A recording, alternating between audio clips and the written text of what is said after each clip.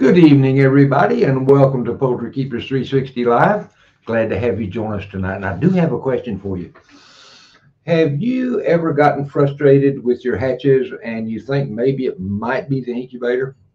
Well, in tonight's show, we're going to be telling you some things that you can do that will up your hatch percentage. So stay tuned, and when we come back, we'll get started.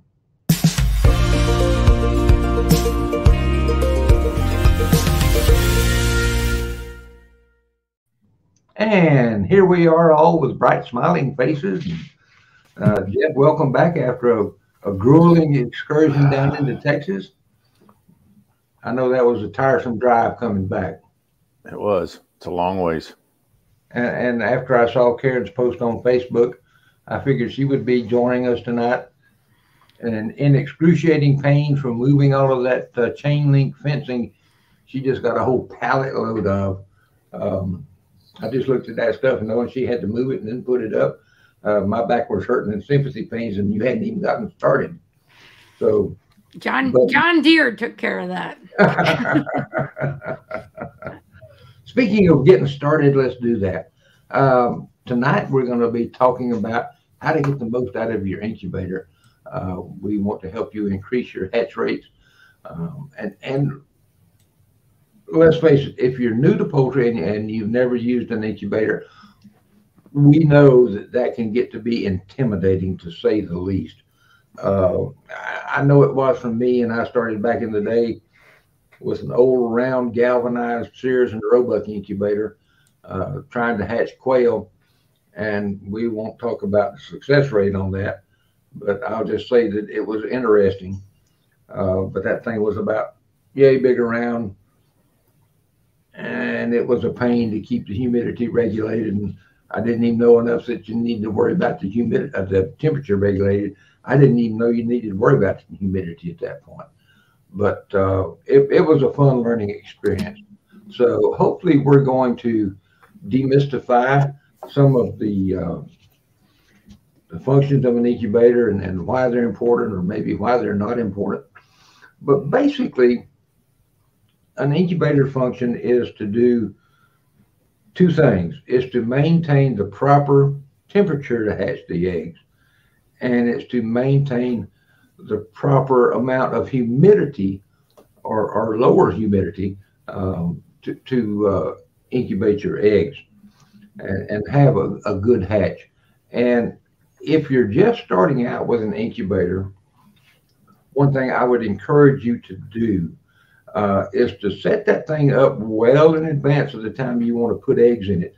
I would even say as much as 30 days, because one of the things that you're going to run into with incubators is learning the intricate parts of what works and what doesn't work, and in your location. Now, incubators all come with the same set of directions, no matter whether you're using them here in Florida, or you're up in North Carolina or Pennsylvania, or out on the West Coast, or up in Canada. But those instructions they make it sound like it's a one size fits all, but it's certainly not, because what you deal with on a regular basis with your daily humidity levels can really make or break a hatch for you. So set it up, get to know how to operate it, get to know how to adjust the humidity levels, how to change the temperatures well in advance of ever putting eggs in there for the first time. Now, let's talk about some of the external factors that can affect your hatches. Where you keep your incubator can make a big difference. Back when I was first getting started, I live in Florida, and I grew up in an old wooden frame house, and there was no such thing as air conditioning, and you were definitely at the mercy of the outside temperatures and the outside humidity. But if you can put your incubator in a location that has a constant temperature, a room in your home, if you've got one you can dedicate to running an incubator, is good. I know several folks, and this was even goes back into the last century. They would recommend putting incubators in your basement. That's not something we have here in Florida with our sandy soils and high water tables. That would might be a good place to keep ducks, but I don't think it would be a good place to keep incubators.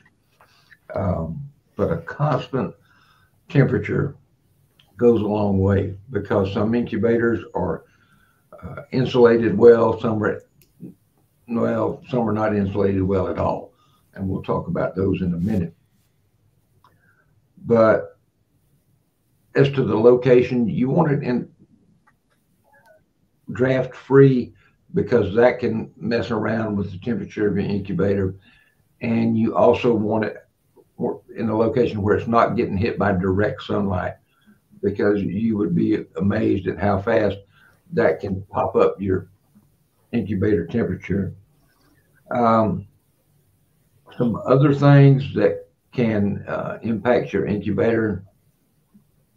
I know when I was young and first getting started, I was let's just say a frequent peeker, just to make sure things were all right. And with those little galvanized metal incubators, every time you opened it, you just lost humidity and temperatures, and it took a long time to recover that. So don't be peeping inside. If you're one of those folks, get an incubator that has one of those big clear plexiglass doors on the front, and you can see inside very well. Another thing that will impact your hatches is excuse me, the fertility of your eggs.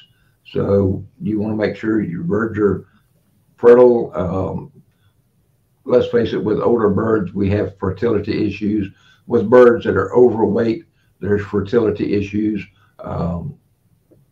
And also, what you're feeding those birds. You know, you want a really good level of nutrition in your feed, because that's going to give you a good level of nutrition in the eggs to ensure that you can grow a good sized chick and hatch a good sized chick, and that chick will get off to a good start to begin with.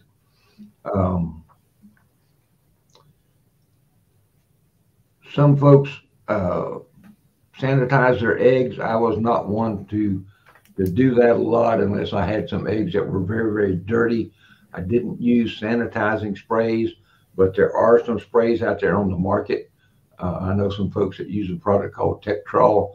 I have used it. I got the one in the aerosol can, so I could just spray it over the top of the eggs and just slide the eggs into the incubator and go from there. I know some folks even add bleach to the water tray or pan in their incubator. I tried that one time. I didn't see a big difference that made me want to continue doing that. And maybe there was something else I was doing that was causing there not to be a big difference at all. And recently I had a lady contact me about a product. I'm not going to get into names because I don't want to get into trouble, but it is a nutritional spray that's marketed as something that you can spray on the egg. It is absorbed and helps feed the developing embryo. I get a little cautious about products like that when they don't tell you what's in it. They just say it has vitamins and herbs and is all natural. But I would personally be skeptical about that. It's not an inexpensive product. I looked to see if I could find some research papers on the subject of nutritional sprays for that purpose, but I couldn't find any at all. I did find several that talked about sanitizing sprays, but nothing that mentioned any value in spraying a nutritional type spray on the eggs.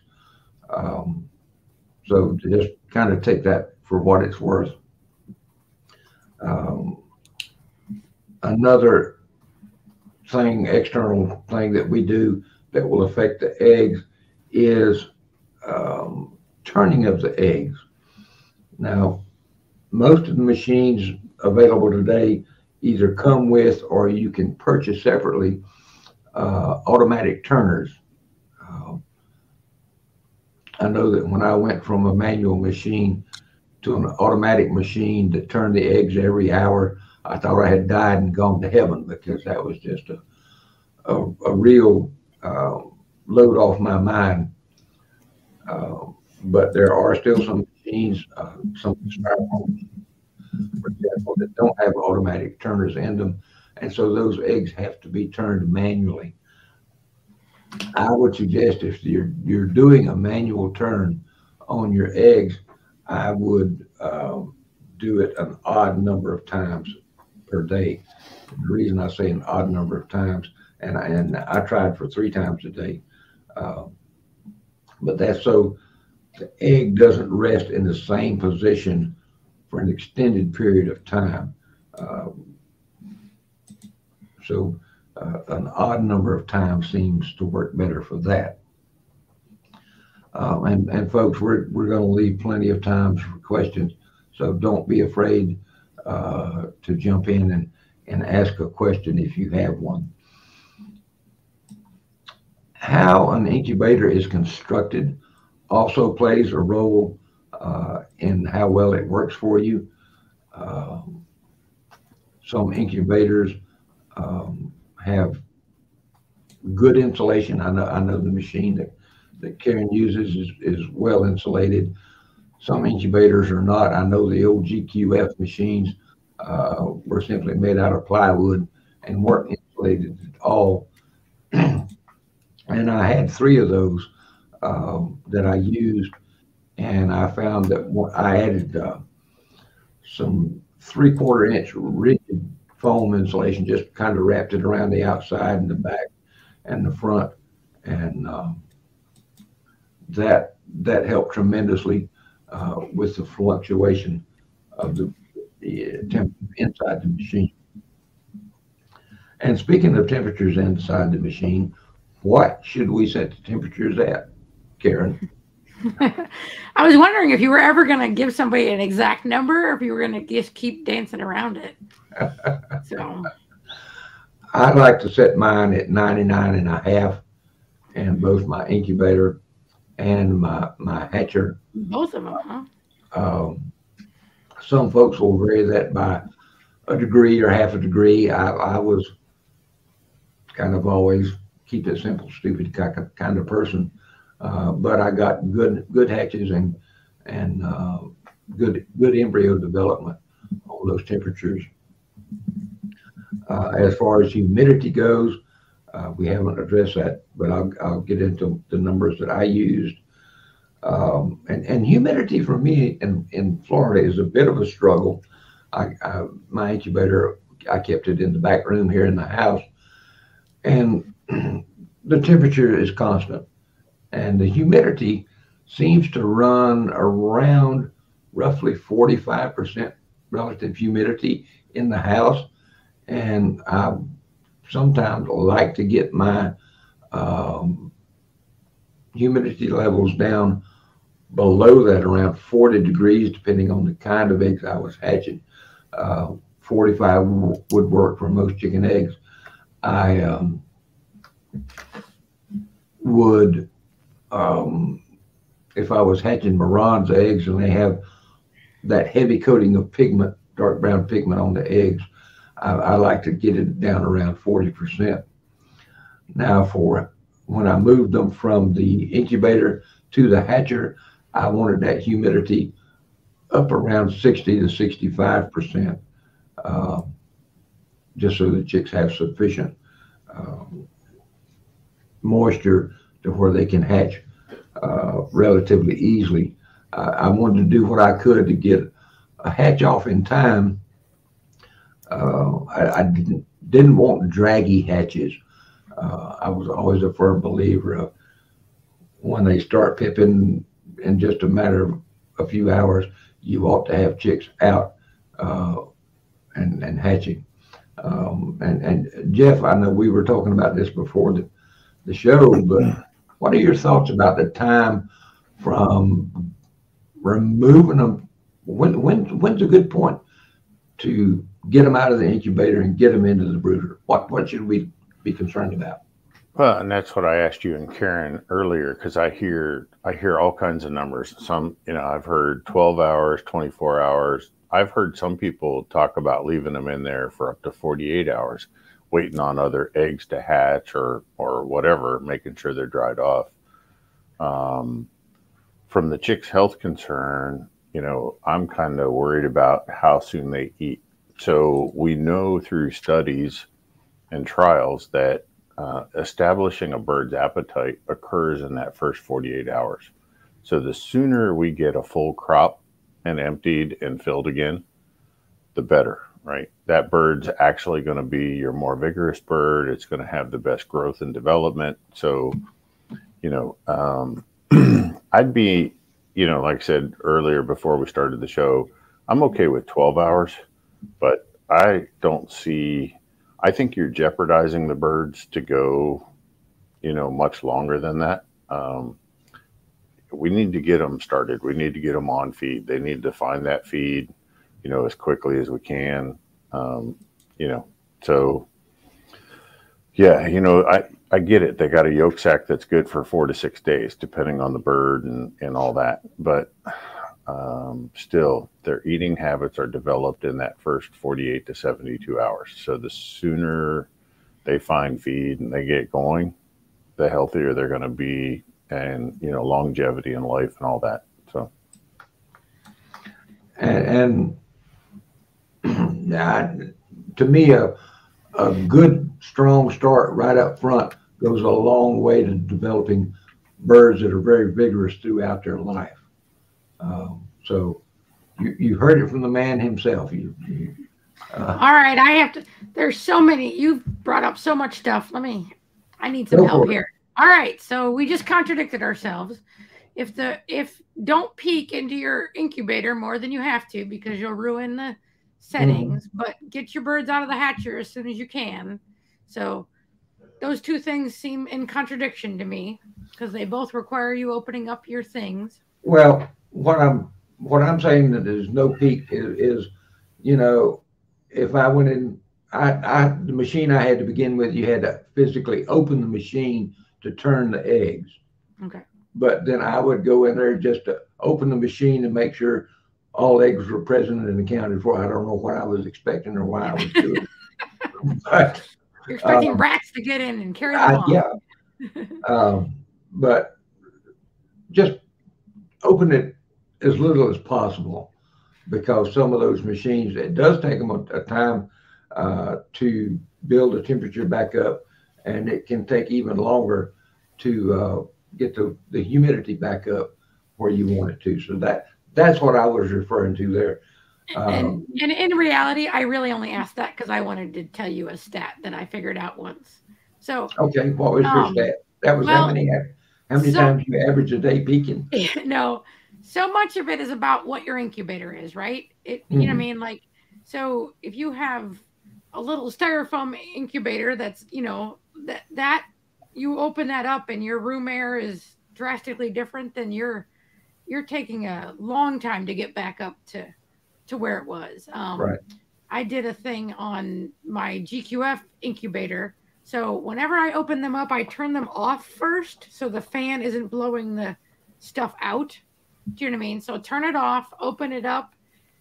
I opened it up for 6 minutes, and then I closed it, and it took less than 3 minutes to get back to where it was after I opened it and just left the door open for that amount of time for candling. So if you have a fairly steady, a large area that's got a fairly steady, and your room isn't drastically different, then it's not as big a deal. But I think, so just find out for yourself. Do that as part of your prep when you're putting your incubator on. Find out how long it takes to get back to its settings. You know what I mean? Because you might find it's barely anything. That's what I find for hatching and for in the cabinet, in the cabinet ones, that as long as you turn them off first, it took a lot longer when you had it blowing the whole time because it blew everything out of it.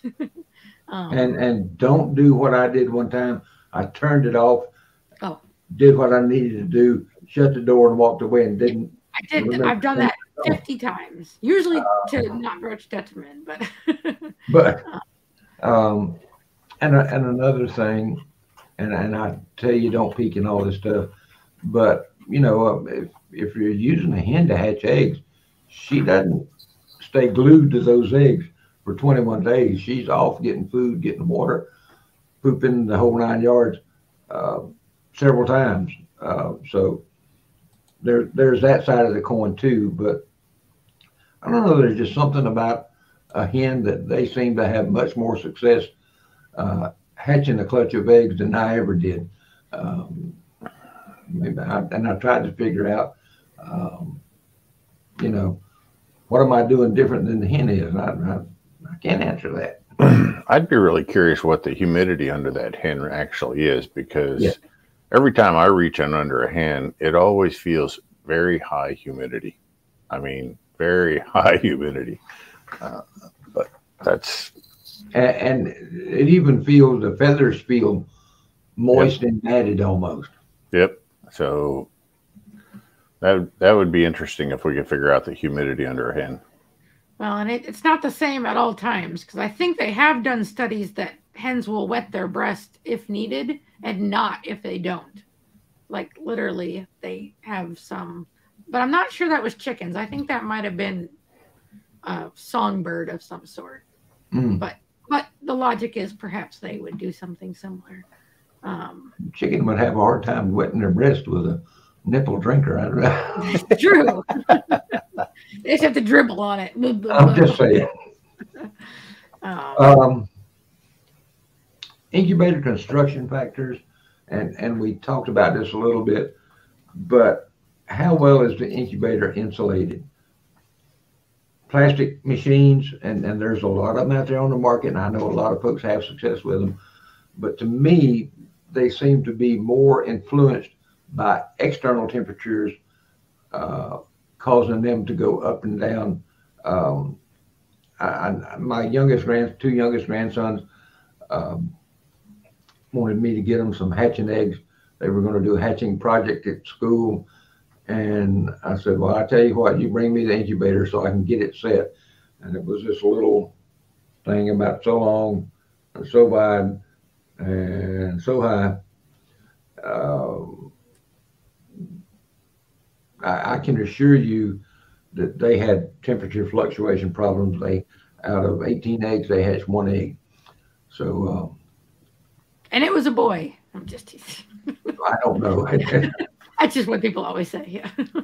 But I was reading the directions that came with the incubator, and it specifically talked about hot spots where they were on that particular machine. It would hold 18 eggs, but if you didn't put eggs in the hot spots, you were down to about 9 or 10, because that's how bad it was. Let's talk about hot spots in the incubator. Karen, I think we've got a graphic there. I know you were. Let me actually go full screen with this so I can see what I'm talking about.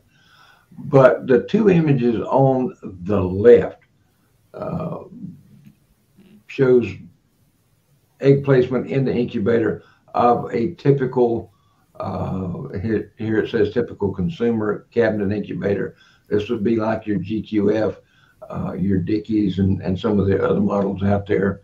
But most of them have a heating shelf up on the top, and the airflow goes from the heating shelf and then kind of circulates down and around and back up, and it kind of cools off in the process. So it's important to learn, A, if your machine does have hot spots, and B, where they're located. Now, how do you do this? Just put several thermometers in there.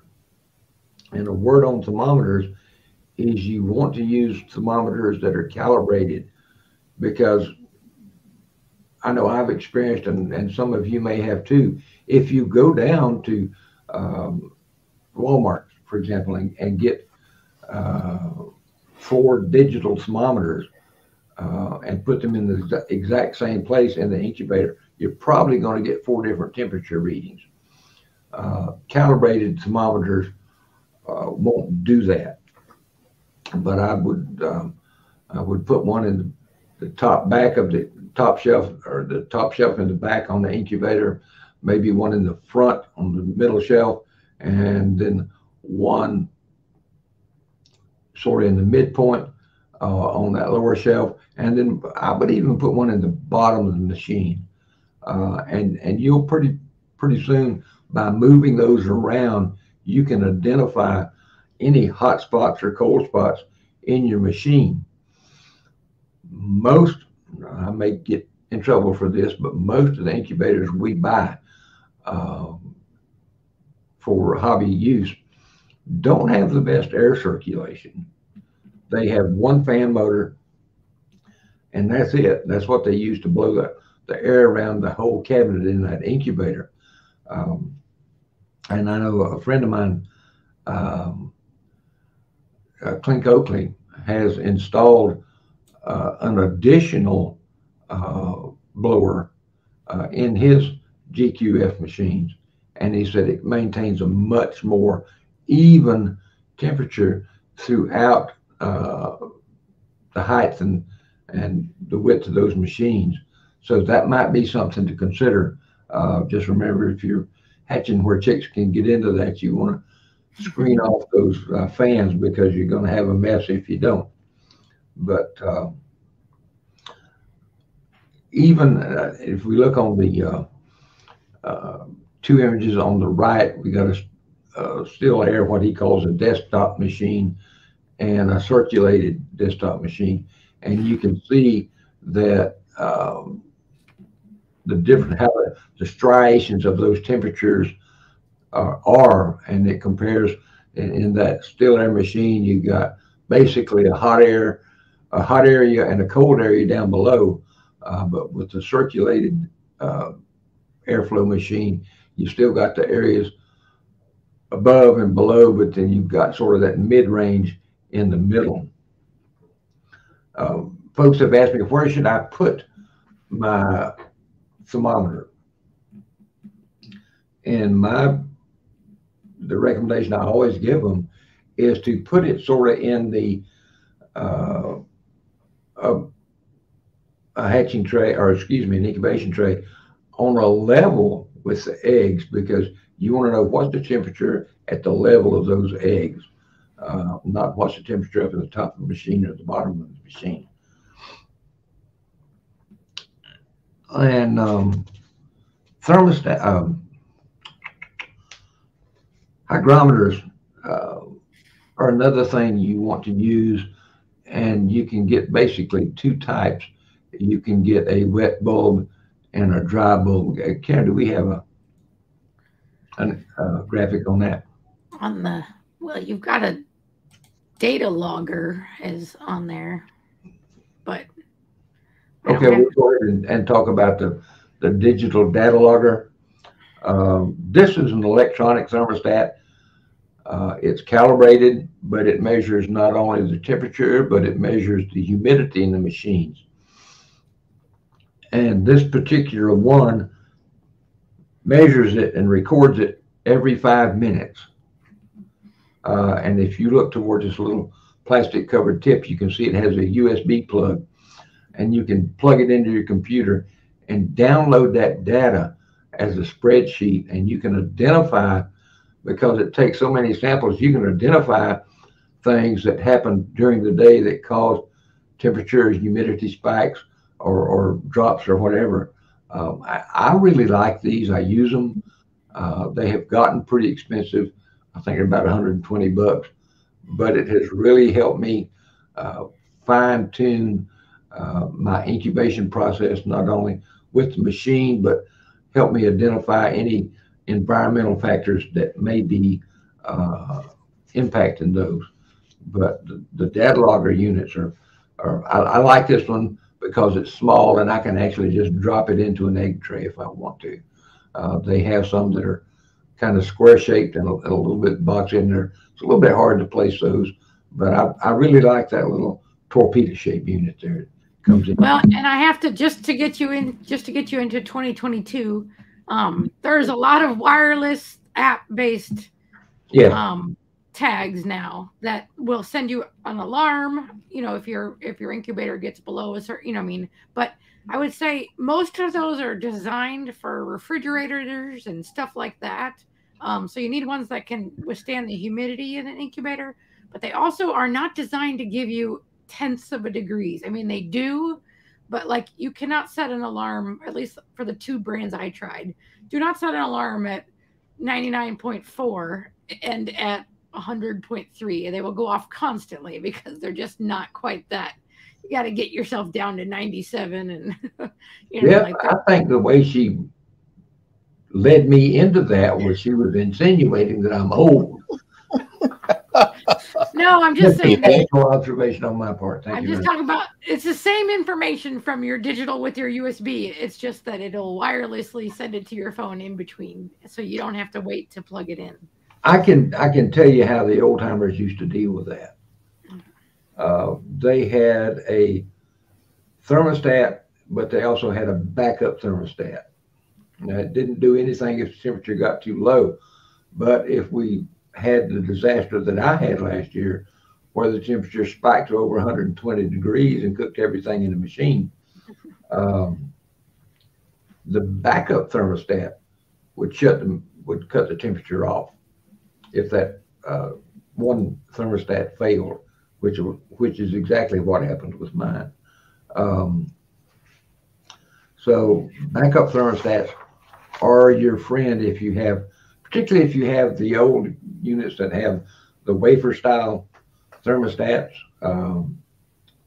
Those can be handy, and they even had, back in the good old days, Karen, they had incubator temperature alarms back then, and it sounded like the world was coming to an end when that thing went off.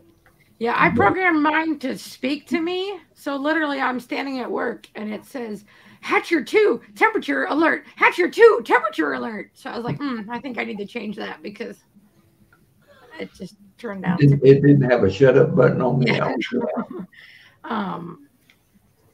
Hold on. All right. So we talked about, you gave a humidity, right? You said you liked it a little bit less than 45%. For my conditions here in Florida, because we have a naturally high humidity most of the year, and here inside the house, it runs around 45 degrees unless we're getting a thunderstorm, then it may spike up a little bit around 50. But our rain is not like most everybody's rain. It doesn't last too long. But this air cell development is another thing that you can go by to see if your humidity is on track. Now, remember that there's a lot of moisture in an egg, and that chick, as it grows and develops, you want the moisture in that egg to slowly, the excess moisture to evaporate. On the day one of the egg, day one of incubation, that air cell is very, very small up at the top, but by about a week, it should be down to about, and here again, this is estimation. This is not chiseled in the stone, so don't get out. You have to hold your egg right up to this diagram when you're candling. You don't have to worry about doing that. And then by day 14, it should be a little bit larger, and day 18, it should be a little bit larger. If you put eggs in your incubator, and on the 18th day, you see that line further down to where the egg actually starts to taper in, you've got low humidity issues. So you need to up that humidity as much as possible. If on day 18, it looks much more like day 7 or day 14, you've got too much humidity in your incubator and you need to drop it down. People will ask me, okay, I've got a water pan, and how do I decrease the amount of humidity? Because that water pan is the size that it is. What you can do is you can take a piece of styrofoam and, you know, cut it to where it's maybe start out with maybe half the size of the water pan surface. Float the styrofoam on the water surface. So you just cut the amount of water surface exposed by 50%. Watch your humidity and see what it does. And you may have to just, you know, keep a sharp knife handy there. And as you are watching the humidity in your incubator, you may have to trim off a little bit more of that styrofoam. I know some folks have tried wrapping the top of the water pan or tray with aluminum foil or plastic wrap. I don't know. I've never tried that. I have done the styrofoam routine and gotten good results with that. But if you can reduce, if you need to drop the humidity, if you can reduce the surface area in your water pan or tray, it will drop the humidity because it's not allowing as much water vapor to evaporate. I like the diagram, and for somebody who's really serious or really having trouble hatching, especially with non-chicken eggs. I feel like us chicken people are super lucky. Like everything's designed for us, but turkeys and geese and duck and all those waterfowl are a whole nother world, and towards the end they require more humidity to hatch. I know the commercial waterfowl operations with those big machines, they'll actually open the doors and go after them with a water hose, just spraying them down to raise the humidity there towards the end of the hatch. But if you literally don't know or you can't figure out, because measuring humidity, no matter how expensive your hygrometer is very, very difficult. Yeah. Do you know what I mean? Like they're notoriously inaccurate. But just knowing whether your eggs are progressing along the way you like. So either by looking at their cell or by weight charts. Every time I candle eggs, and I do it at about, depending on the breed and variety, anywhere from 7 to 10 days for my first candling, and then again in 2 weeks, and then again just before I move them to the hatcher. And part of the reason is not only to check for the amount of wrapper or increase in the size of that air cell to make sure that's on track, but I also want to remove any eggs that are infertile or any embryos that have started to develop and then died, because you need to get those out of the machine, particularly if they've died in the shell, because they can give off some gases that are not really all that healthy or anything like that. And I know some folks load up the machine and transfer everything to the hatcher on day 18 and don't take those dead in the shell eggs out. But yeah, be sure you get those out of there. I just want to, John said this while you were talking about a foam sponge works great, but I just want to clarify, a foam sponge raises the humidity. It doesn't lower it. So you were talking about trying to lower the humidity. Right, I was talking about trying to lower it. Now, if you have a Sportsman or a cabinet incubator, you can just make a smaller water pan, right? But in a desktop where it's like fills in all the little things, that's where you're having trouble lowering the amount. See, I had a Brinsley that had a specially designed water tray that slid in and out on a couple of rails, and I looked to see if I could find like a little water pan or something like they use in the hospital to give you a sponge bath, but I couldn't find anything that was the right width to work well. So all right. Oh, okay. Well, you just went through. Sorry. He was talking about this, and I did not put the slide up. So humidity too high. Sorry about that. And if you look at this picture, we don't have time anymore. We already went through that. So yeah, let's see. Right. Okay. And Karen, this is where I want. Oh, you really want to talk about that? We've got all these questions. Karen has what I think is sort of one of the best incubators on the market today. That's not through the roof price-wise. I know a lot of folks that use them besides Karen, and they said they have had phenomenal results with these machines. So, Karen, I just call them a hatching time incubator because I can't pronounce You that. can't pronounce that word? Me neither. I don't know. But I don't know that you can, I'm sure you can buy them other places other than Hatching Time. But yeah. So I don't know why I bought these. Probably because people on Facebook were raving about how exciting they were. So this is the model I got. The most exciting thing for me was the fact that it was easier to clean. Not only does the front door open up like a GQF, the back door opens the exact same way. So you can get into it from both sides. And the biggest thing is all you have to do is the whole thing, I've power washed it. That's what makes me so happy. Like there's no electronics inside of the cabinet. Once you've removed the trays, because the turners are actually attached to the actual tray in these models. So you can saturate that sucker, just not the little black box on top, but everything else. So that makes anything I can power wash makes me happy. So this particular model comes as the S and the H both stand for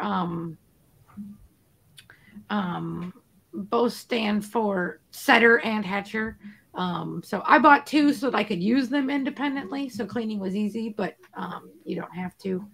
All right. We have to go back because people don't care about this advertisement for something. They would like to go back to this slide. So Rep, you want to discuss this again? Nope, you're eating now.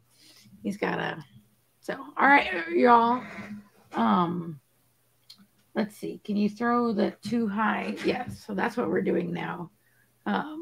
So if that's the air cell, I'm going to be quiet. Jeff, you want to talk about this line? The air cell?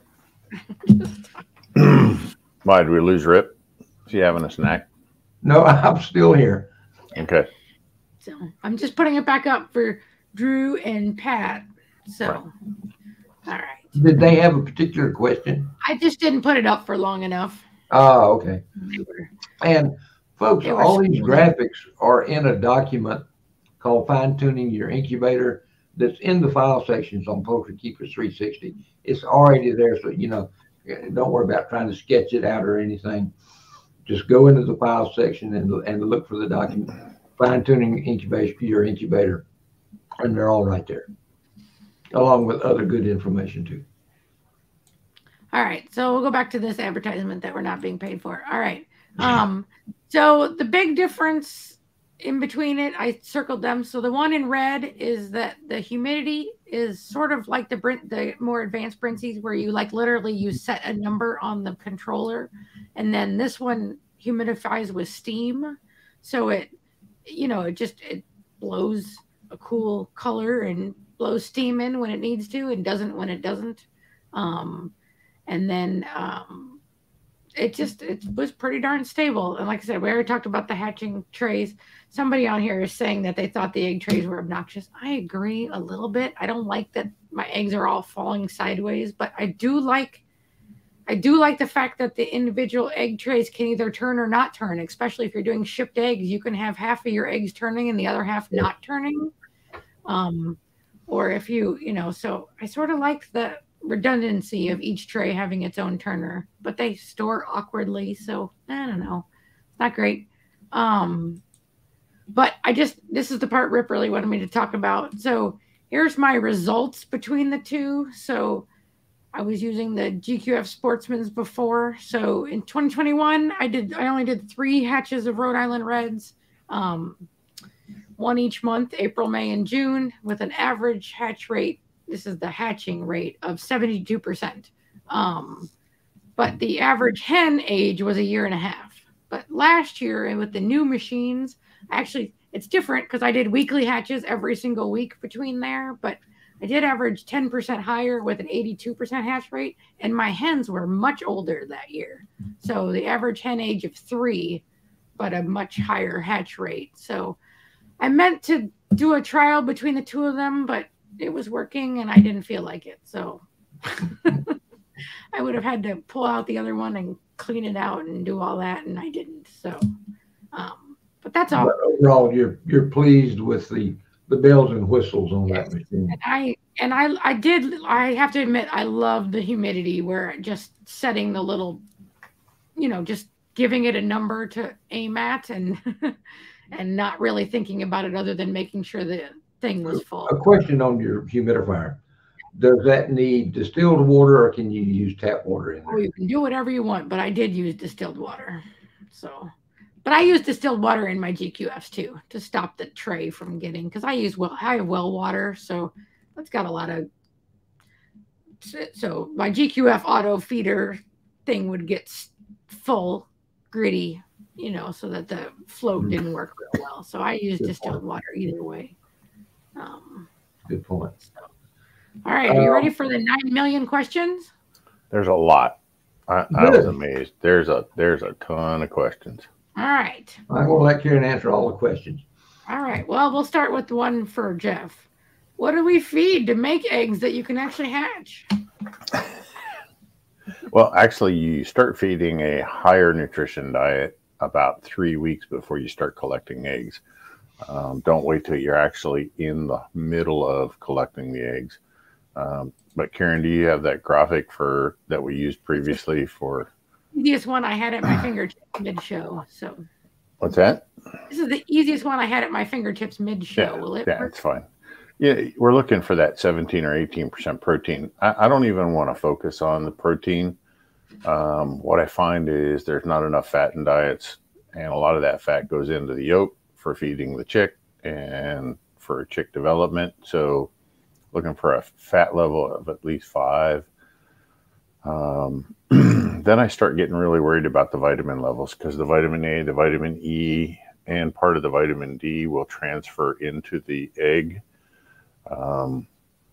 for the chick health, chick vigor. And same way with the amino acids, those are going to transfer as part of the proteins. And, as far as making a better, just a healthier chick. But to get better fertility, these are the things I'm looking at. Vitamin E levels above 50 IUs per pound. And this graphic will be out there. You can come back to it. If you want to play the video again, just zoom ahead to 47 minutes and you'll be right where you want to be. But yeah, feeding your birds for breeding season starts 3 weeks minimum before you actually start collecting eggs. You can see some improvements in a week. You can see more improvements in 2 weeks, but to actually kind of get the body up to where it needs to be nutritionally, I feel you need, a full 21 days to really get it where you want to be. Jeff, I do have a question on one of the vitamins, only because somebody asked me today and I was going to ask you about it. But selenium levels, I know what you've got on your chart there, but if someone's feed is low in selenium, what can they do to supplement it to get it back up? Or is that one of those things we really don't need to worry about all that much? Yeah, as long as you're at that 0.3 parts per million, it's plenty. 0.3, 0.4. As a feed manufacturers can't legally go above 0.3. Okay, it's not an option. Here's what you don't hear anywhere else is vitamin E and selenium are connected to each other. In other words, they make each other work to their fullest extent. And without enough vitamin E or without enough selenium, either one of those can actually be toxic to a bird, right? Too much E is bad, too much selenium is bad. But they have a synergy, is the fancy word, where they work hand in hand with each other to promote the immune system. And anytime you promote the immune system, you're going to have healthier birds. Healthier birds are going to give you more fertile eggs. It's all about overall health. I get nervous when people focus on one thing like selenium. It's never about one thing. It is absolutely never about one nutrient. Okay. It's about the total mix of nutrients being appropriate or having the right relationship with all other nutrients in that feed mix. So, I agree with that. yeah, just don't get hung up on selenium. You know, there's a bunch of crazies out there running around talking about the importance of selenium, and it is important. All things in moderation. Okay, just if you have the right amount, you have the right amount. Look at the overall picture of the nutrition that you're feeding, not just one or two items. Thank you, sir. All right. When we were talking about what you put in your water tray, Marie asked, what does the bleach do in the water tray? And we've got some more questions around that, which I think are similar. I'd like to know what the best thing is to do with dirty eggs. Best thing to do with dirty eggs, if they are valuable eggs, I would wash them. I would use room temperature water so you don't worry about it being sucked into the eggs or any of those things. But it becomes sort of a two-way street. I don't know that just washing them by hand truly gets all the gunk out of the pores of the eggshell. If back when I was raising a bunch of Rhode Island Reds, and I was hatching way more than I needed to. If I got really dirty eggs, I just didn't use them in the incubator because not only are they hard to truly get clean, but you run the risk of contaminating the other eggs in the incubator. And I know that some folks use disinfectants and all that for that purpose. And if you do and you have good results, God bless you, keep doing it. But, you know, anything we say on the show is, well, I'll always try to use the caveat. If you're doing something different than what I say and it works for you, keep doing it, you know.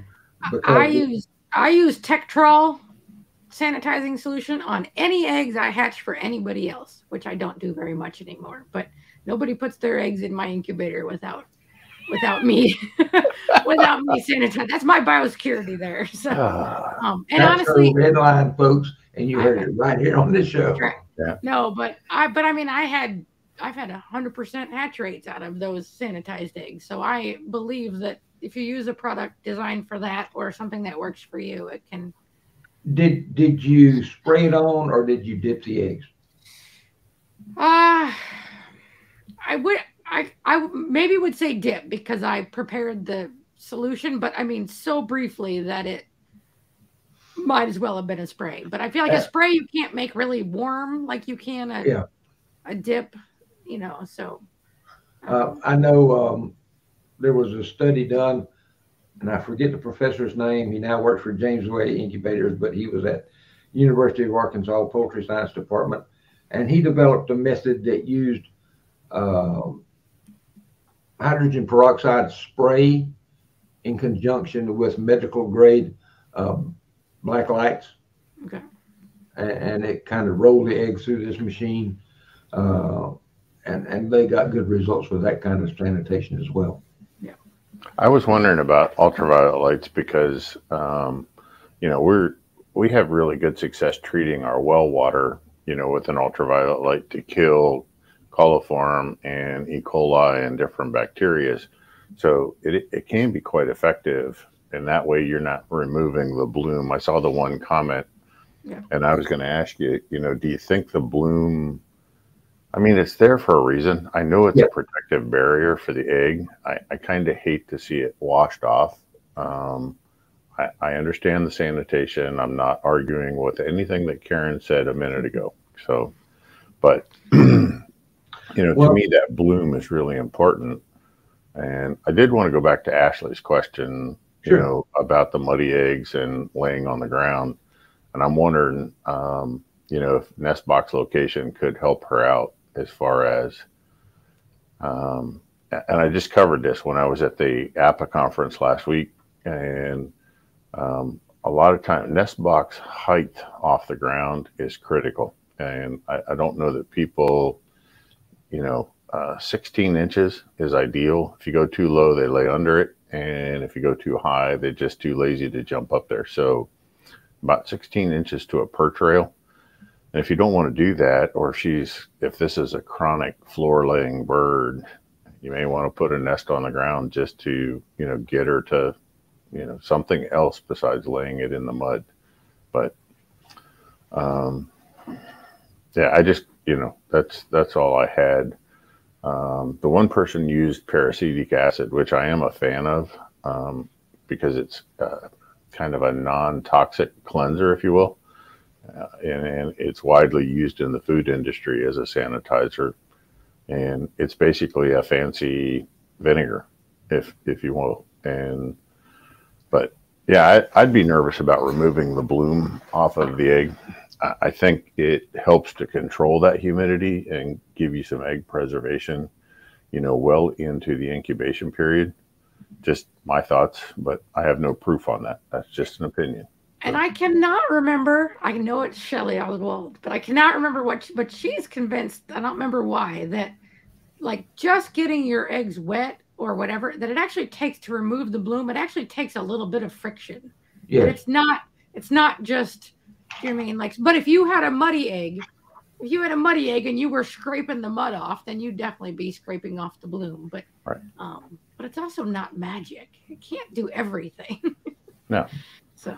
No. In some states you're required to dry clean. You can't even use a liquid for sanitizing your eggs. Like the state of Minnesota, if you're going to sell eggs for table eggs, there's no washing.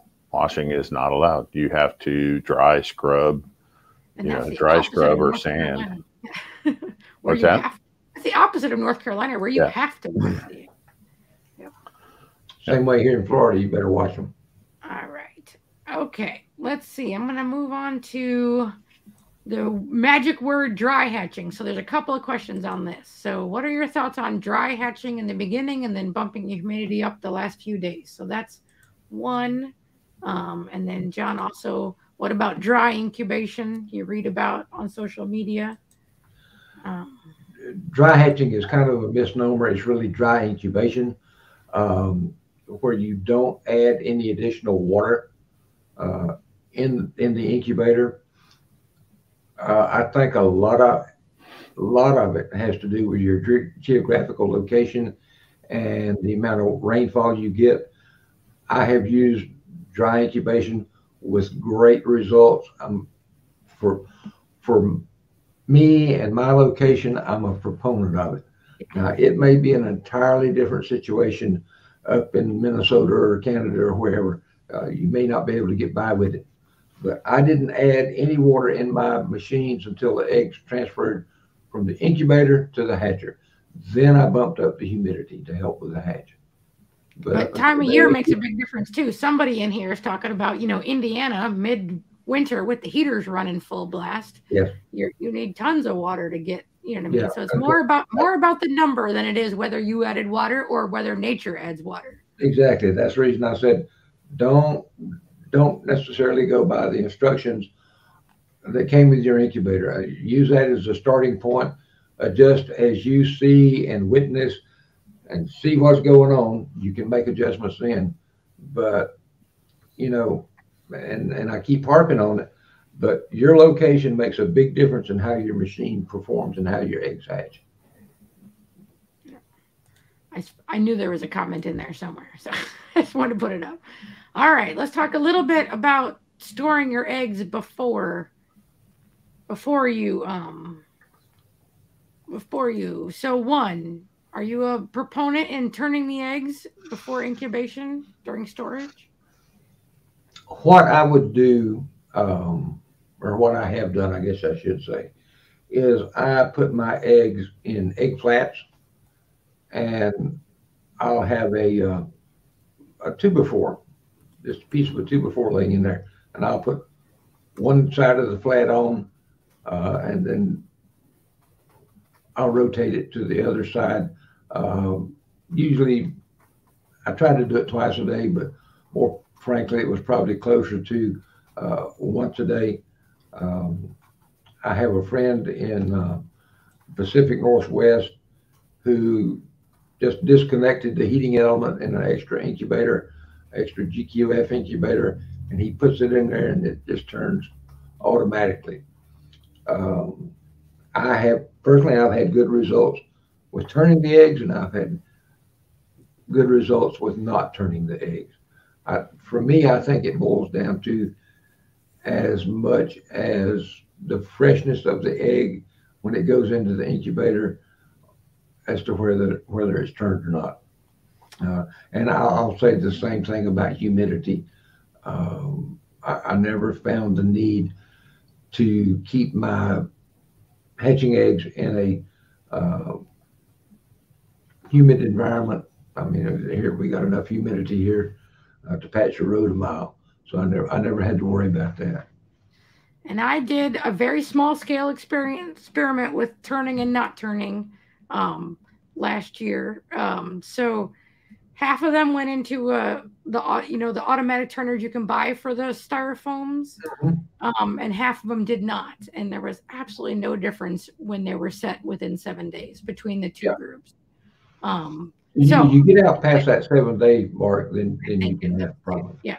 All right. So, and I think you sort of answered that right there. North Star Farms is hatching a huge amount of eggs. Look at this. They want to hatch up to 50 to 1,000 eggs weekly. 500 to 1,000. Yeah. So wine fridges aren't quite big enough for that. But my vote would be if you're hatching them weekly, don't even bother unless you're somewhere super hot. If Do you know what I mean? they've got them inside in a controlled temperature environment, I probably wouldn't worry about them. But if you're in Florida and it's June, then storing your eggs just, you need to have it. I mean, you can't just leave them in the garage for that amount of time. No. So you'll have chicks in 3 weeks if you do that. Yeah. But I use a wine fridge, but obviously not hatching in those kind of numbers. I don't know. Just to think, my brother has a beer fridge that he's taken a freezer and then changed to a thermostat that they do for tap, so that freezer is now a beverage refrigerator, just with some plug-in adapter. So you could do that with a upright freezer and then change it so that it keeps a solid temperature at 60 degrees or something. So if I was going to do that kind of quantity and you really needed it cool, you might look into, they do that a lot for beer. So look at that. Yeah. Yeah, that's probably a good way to do that. All right, let's see. All right, Craig was willing to give us some hard and fast numbers. So he sets his GQF at 100.5 for best results. His Humidity styrofoams factory preset and old stale air, y'all can read. And then he loves to set the broody hens to, all natural. So, and honestly, if you're raising show chickens, I don't know what the difference is, but chicks raised by a broody hen have much better feathers and feather quality than brooder raised chicks. All right, Kelly wants to remind us all that despite what Karen says, older doesn't mean worse. Had an old styrofoam incubator with an Allen wrench on the top to adjust the temperature, hatched out eggs that were even shipped, bought a new one a few years ago and hadn't been able to hatch a thing. So I am sorry to hear that. I hope you kept your old one. And I'm sorry, Kelly, I shouldn't have laughed at that because I thought you were referencing my age. Well, I did that. I said that. So, do you have any? So you do not recommend the one that classroom used, a small incubator? Well, generally, the smaller incubators, the cheap small incubators, it's just like chicken feed. You're going to get what you pay for. If you're going for the cheap, don't expect spectacular results. Just my rule of thumb. I don't have my chart now, but I actually have a graph with this answer and how long can you hold the eggs before putting it into the incubator. So with my personal experiments, I had no problem with a wine fridge hatching them all the way up to 25 days. After that, it dropped down pretty rapidly, but I believe the general consensus is 10 to 14 days. Yeah. Better before 7. 7 is best, but 10 to 14 is I had pretty a good. couple. I had a couple hatch over 40 days old. So it's not impossible, but why bother? But you know, let's see. Back up to the top. All right. I think Rip, you did something about like this. Most of us live in homes with air conditioning that gives lower room humidity. Should we consider having humidifiers in the room with the incubator? Um, and we have AC here, and it runs a good bit of the time unless it's cold. Uh, but our humidity runs about 45% inside the house. Um, and that's fine for my machine and my setup. If you're having issues, a room humidifier might help you some. You know, if you've got a room humidifier, try it and see what kind of results you get. All right. So, all right. If there isn't enough volume in the incubator, is using full water bottles a good idea to help keep consistent heat? So, what about putting foreign objects in your incubator with your eggs? So, I know some folks do it, and I know some folks use rocks in their incubator. Um, I never had any issues using and getting good hatches on using a less than a full incubator load. And I had at one point 600 and 1,200 egg machines, and they were never full, but I still got good hatches in the high 80s and into the 90s. As long as you've got that good air circulation, that goes a long way to good hatches. back when I was first starting, I did actually call GQF on the phone and ask them that question, and they recommended putting the eggs all together, not evenly. Yeah, I thought like evenly spread throughout the machine, and they said no, clump them together yeah. when you didn't have a full. So that sort of made sense. Um, all right, let's see. Um, all right. So, Barbara, I don't use a regular egg turner. My duck eggs sit on the bottom of my desktop incubator. Are there any tips or cautions for this? Again, that goes back, and I'm assuming she's talking about hand turning. Uh, that goes back to turning them an odd number of times per day. I know some folks will make a mark or draw an X on one side of the egg so they know they're getting it rotated enough, and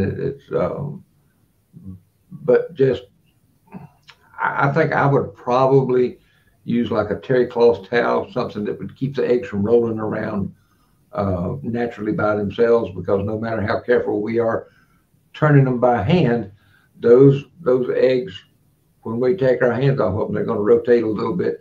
But just something to keep that egg stationary after it's turned, I think would be beneficial. All right. I do not know how to pronounce the name of this company, but everybody knows. So, Brincia, however, I just say Brincy. Steven said they're supposed to be the best incubators in the whole wide world. So, I don't know. We have to comment. Stephen, I've got a Brincy. I've got a Brincy over easy, um, but I'm probably going to shift to that Samuka machine just because of the fact that it's a lot easier to clean. It has the door on the front, the door on the back, and I'm tired of doing this number to get into the back side of the Brincy to clean it up. North Star Farms also wanted to say that they do not like the egg trays on the hatching time. So there is a negative if you, but they do. Just if anybody needs to know, they've added a lot more models to the hatching time lineup now. You can get all the way up to 4,800 eggs now. Oh, so they've got some bigger. Loaded up. That's right. You definitely need that. Reb. I need a smaller machine. Yeah. They go down as low as 60. So. Well, I'm kind of got my eye on that one, the 120.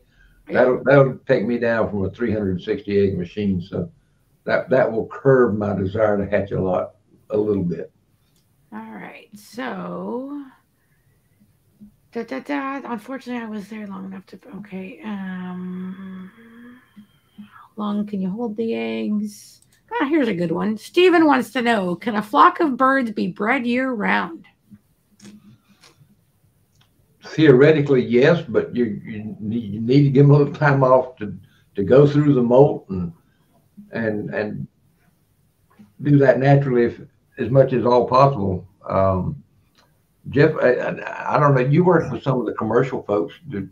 How do they approach that? They take time off, don't they, with the flocks? Oh, they're replacing their flocks, every so often. They'll harvest eggs for about 35 to 40 weeks out of the year. They don't harvest eggs for hatching early in the first couple weeks. And they don't, once the eggs get too large or the shell starts to deteriorate in late lay, they won't try and hatch those as well either, because you're just filling up the incubator with low risk or high risk, probability that they're not going to hatch or they're not going to be good chicks. So that's more what the large commercial guys are doing. Smaller flocks, I've got people that are doing year-round hatching. A lot of it's hen hatching. So once they get out of the breeding season in the spring, where they've filled the incubator, 2, 3, 4, or 5 times, then a lot of them will let the hen, if she's still laying, like better hens, if she's still laying, they'll let her do a hen hatch. And I mean, we're getting hatches into June, July, August. You can't. So conceivably, I'm with you, right? Theoretically, you can do it. There's just a lot of things that have to fall into place to call it successful, where you're getting at least a 50% hatch rate or higher. So yes, yeah, I believe it can be done. I think part of that too is breed.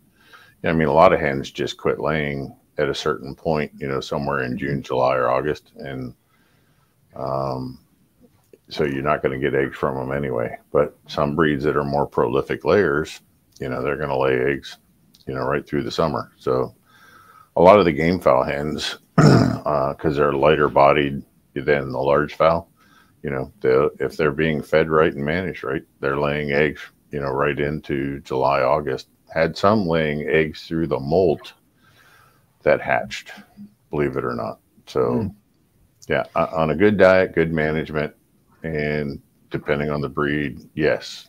The answer to that question is yes, but a lot of things have to come together really good, almost perfectly to make that happen. I don't know if this is what he's talking about, but I was helping a guy earlier in the week. Actually, it was the weekend. That his hens were what I would call a sporadic layer. He has Brahmas. They lay probably 15 or 20 eggs and take a break. They take a fairly long pause in between clutches, so to speak. So I don't know if that's what he was referencing, that to get a goodly number of chicks, he would literally have to sit and hatch almost year round when he's got birds doing that.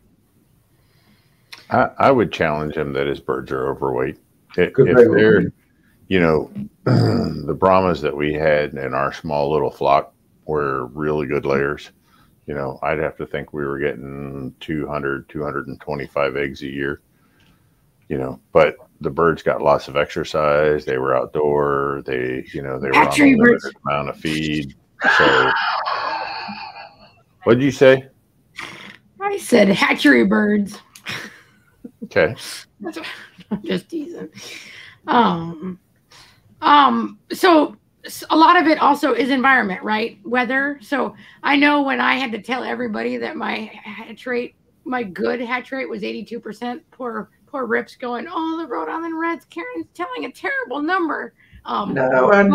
But early, that was weekly from April to July, and mid-July. So I had 100%, 95%, 100, 190, 90. And then once June hit, I got down and it went to heck.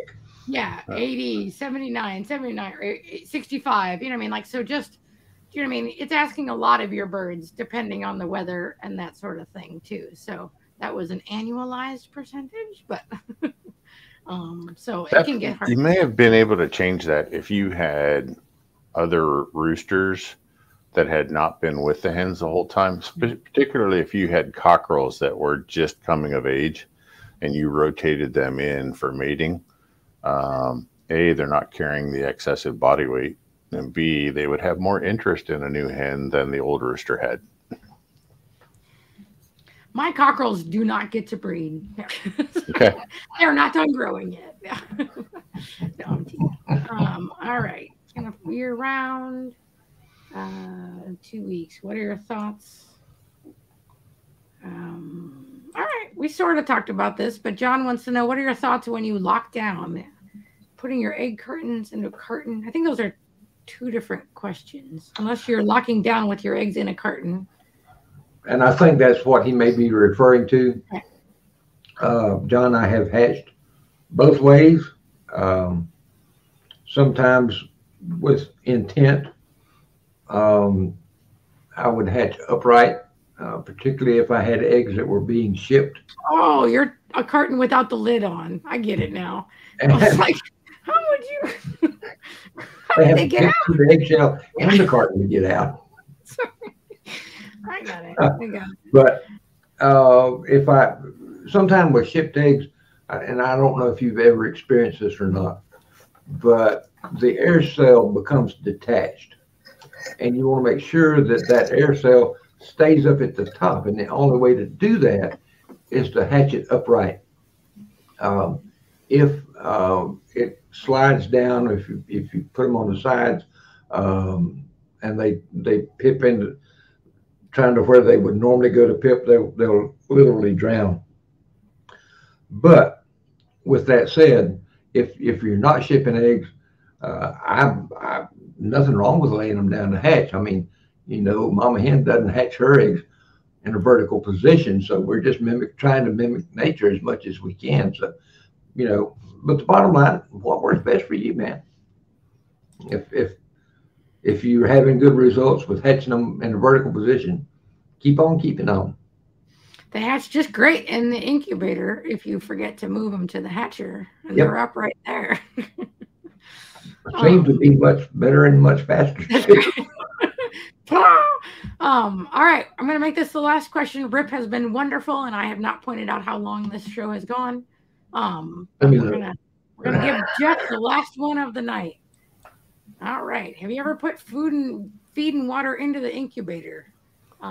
Would that allow you to? I guess maybe it's not Jeff. I guess it's Rip. Can we feed and water the ones in the hatcher so that everybody else can? I have never done that. I know that some of the big commercial places are doing that. I don't know. You know, I've never really looked into it because it's not something I would probably do because, you know, my incubator is not all that big. But Jeff, have you had any experience with that? No, that's a new one on me. You know, depending on your incubator and how your hatching trays are, if it's a good solid bottom, I don't see any reason why you couldn't sprinkle some. You don't need a large amount. You could sprinkle some chick feed in there.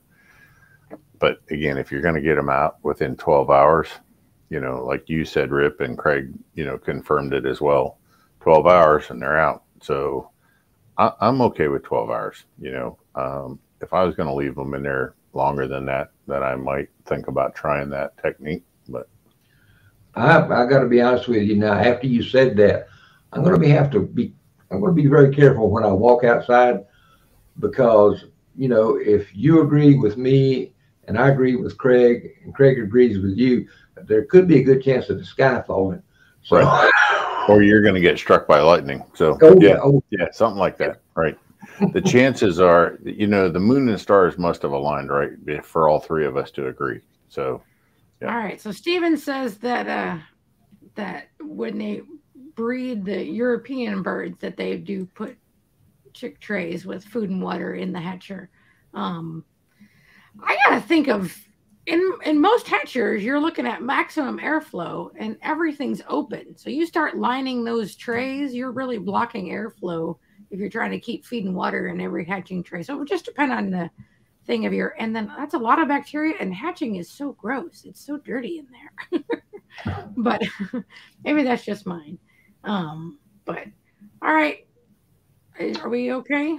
I'm okay. If nobody has a Everybody wants to say burning thank question you. here. But folks, thank you for watching, and thank you for being with us, and thank you for participating. We appreciate it. We enjoy it, and you keep us on our toes, and you keep us striving to do a better job to help you, because that's why we're here. So until next time, by golly, enjoy your birds. Here's to good hatches, and we'll see you in 2 weeks. Bye bye. Good night, everybody.